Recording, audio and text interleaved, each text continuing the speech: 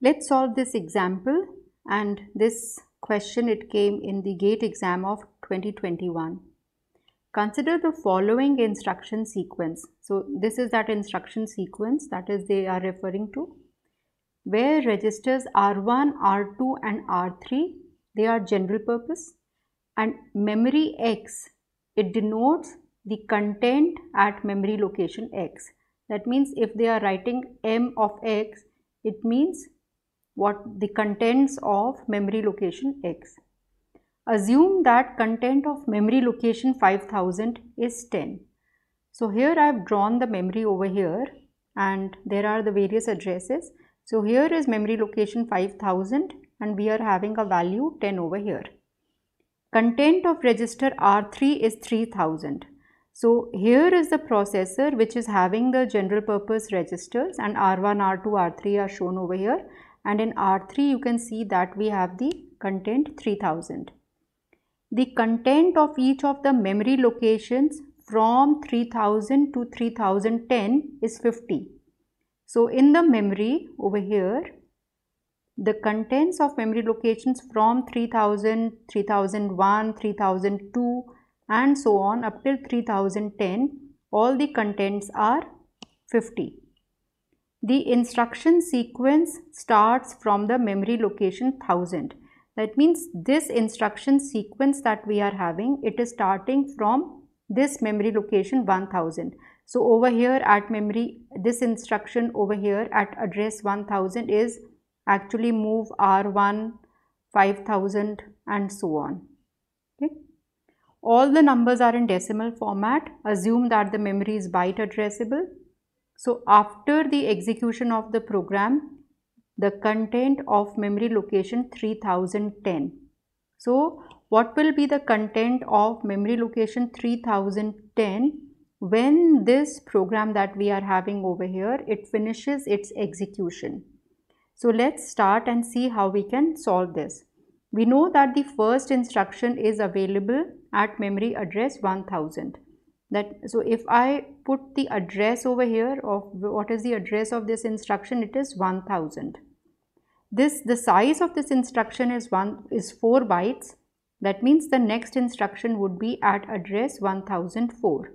Again, this instruction is of size 4 bytes. So next instruction is at address 1008. Then the next one is of 2 bytes. So this will be at 1010, then 4 bytes. So 1014, 2 bytes again, 1016, 2 bytes, 1018, 2 bytes, 1020. So this last instruction where the program has the last instruction halt, it is at address 1020.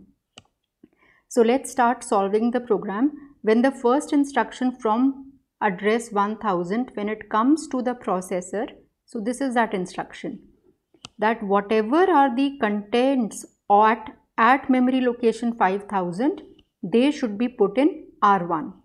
So when this instruction will be executed, the contents of memory location at 5000, so which is 10, it will be put in R1.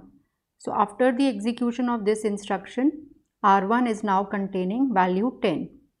Second instruction says that the content of memory location which is available in R3, it should be brought in R2. So what is available in R3? R3 is having this address 3000. So whatever is contained at address 3000, which is this value 50, it should be brought to R2. So R2 is now having 50. Now R1 plus R2 should be put in R2, because it says add R1, R2, and R2 is the destination register as well. So R1 plus R2 is 50 plus 10, 60. So it should be put in R2. So now R2 is having 60. Then next is whatever is in R2 should be put at the memory address contained in R3. So in R3 the memory address is 3000. So whatever is in R2, that is the value 60, it should be put in memory address 3000. So now 3000 is having value 60. Now R3 has to be incremented by 1.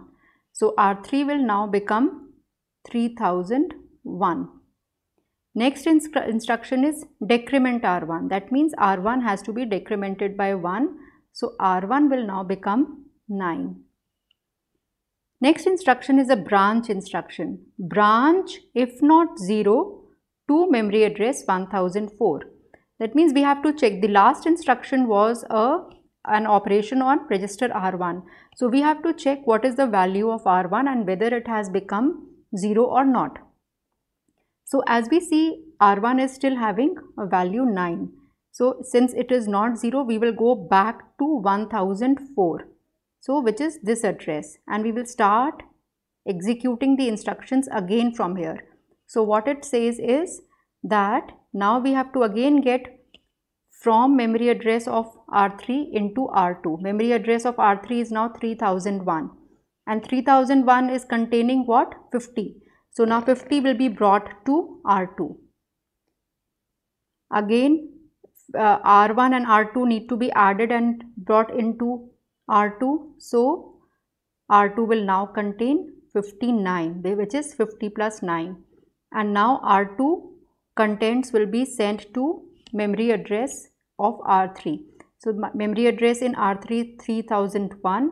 So in 3001 now 59 will be sent back. R3 will be incremented. So R3 becomes 3002 now. It becomes 3002 and R1 has to be decremented. So R1 becomes 8. Now again, since R1 is not 0, again we will go back to address 1004 and this will start executing again. So you will see that this loop will run 10 times. So 3000, 3001 and so 10 times, that means 3009. Till 3009 it will keep on happening.